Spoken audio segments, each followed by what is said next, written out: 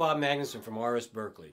I've been an endorser for RS Berkeley for the last 6 years, and I've watched their instruments improve and improve over time. Today I want to show you this Volare flute. This is an all-silver flute. It has an offset G, and it's open holes.